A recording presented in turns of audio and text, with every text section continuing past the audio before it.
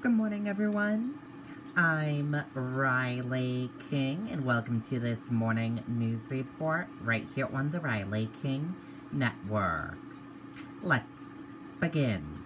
Oxford University vaccine result shows strong immune response in older demographic. Oxford's much-anticipated Phase 3 results are now expected within weeks. Oxford University this morning announced more promising news in the development of its COVID-19 vaccine. The result from Phase 2 of its AZD122 vaccine trial, published in the Lancet on Thursday, show that the vaccine is as more effective for the older demographic as it is for the younger.